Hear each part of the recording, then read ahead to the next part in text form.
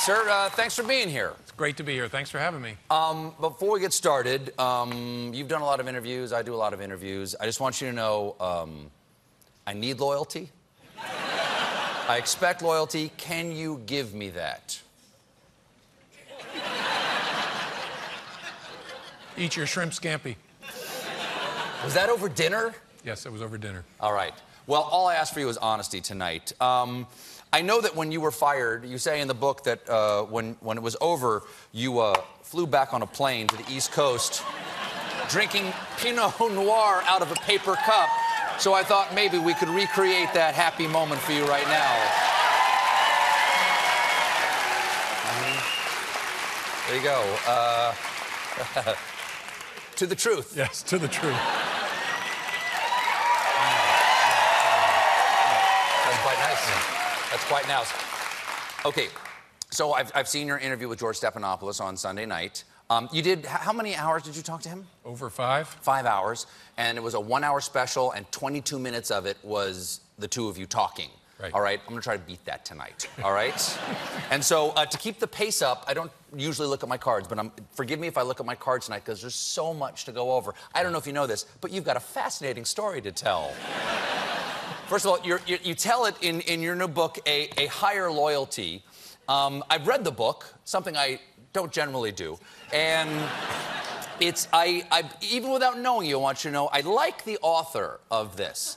He's telling fascinating stories about a life in the Justice Department and in criminal justice, and he's telling stories about what it means to be an ethical leader. Why did you write this book? Because after I got fired, it occurred to both me and my wife, Patrice, that a way I could be useful, she's always trying to find ways for good to follow bad, I could be useful by offering people a vision of what ethical leadership looks like and show people through a series of stories how ethical leaders make hard decisions. And it would be particularly useful now when our president is not that. And so she and I talked about it and decided, yeah, I'll do that. That's the way to be useful. When you read the book, you talk about prosecuting John Gotti, making the decision whether to go ahead with the prosecution of Martha Stewart, Scooter Libby, talking about confronting the Bush administration about Abu Ghraib and about the, domestic surveillance. You can see, you're a prosecutor, you're not just telling a story, you're laying out a case for your actions regarding Hillary Clinton and her investigation and your run-ins with Donald Trump. It's an indictment of Donald Trump in describing what an ethical leader is. Do you think that he has, I know you don't like the man, but do you think he has an opportunity still to be an ethical leader? Can he turn his presidency around in your eyes?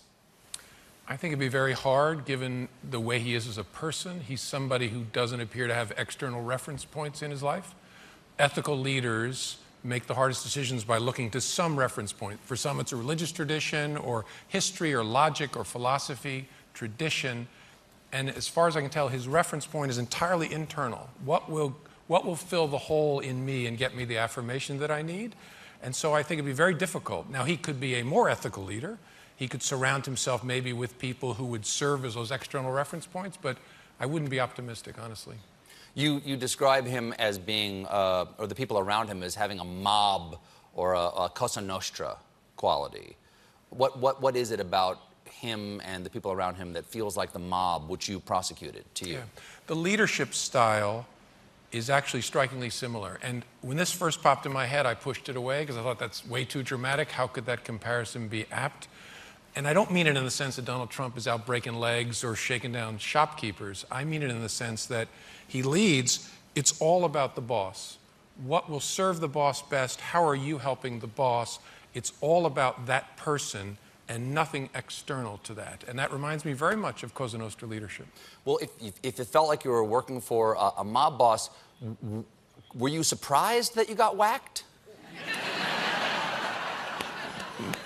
Because that's what they do.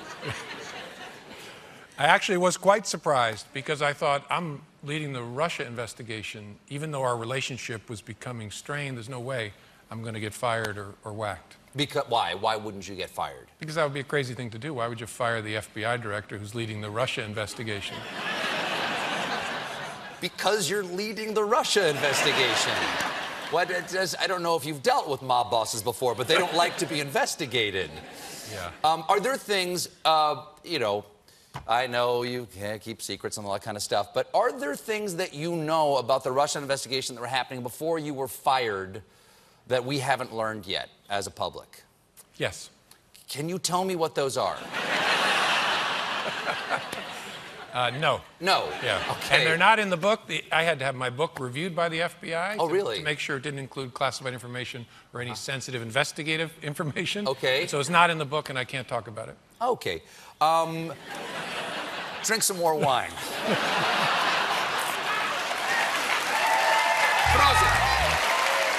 Slancha. Let's talk about the president for a second. You said as long as you're not making stuff up. The president has said some kind of fun things about you.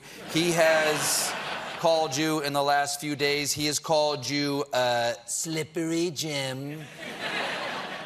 And he has called you a slime ball. Anything to say back? No, he's tweeted at me probably 50 times. I've been gone for a year. I'm like a breakup he can't get over. He wakes up in the morning.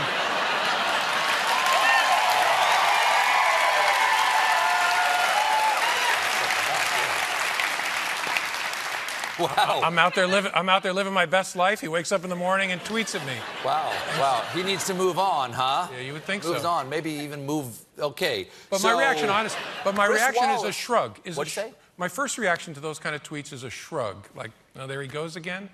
But actually, then I caught myself, and I said, wait a minute. If I'm shrugging, are the rest of the country shrugging? And does that mean we become numb to this? It's not okay for the President of the United States to say a private citizen should be in jail. It's not normal, it's not acceptable, it's not okay. But it's happened so much, there's a danger we're now numb to it, and the norm has been destroyed. And I feel that norm destroying in my own shrug. And so we can't allow that to happen. We have to talk about it and call it out. It's not okay. Well,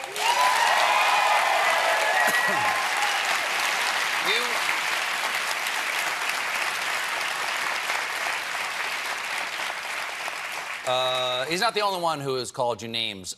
Chris Wallace, talking about your book, called you bitchy. Because he was surprised about the, you're talking about President Trump's hair and his hand size and the fact that he looks so sort of orange when you see him. Why'd you include that? Because I'm trying to be an author. And I'm sitting there typing, and I can hear my editor saying, bring the reader with you. Show the reader that room. And so I say in there, I talk about how I was struck about how skinny President Obama is. I describe John Ashcroft's skin color when he's in intensive care. I'm trying to bring the reader with me. I'm not trying to make fun of John Ashcroft or Barack Obama or even Donald Trump.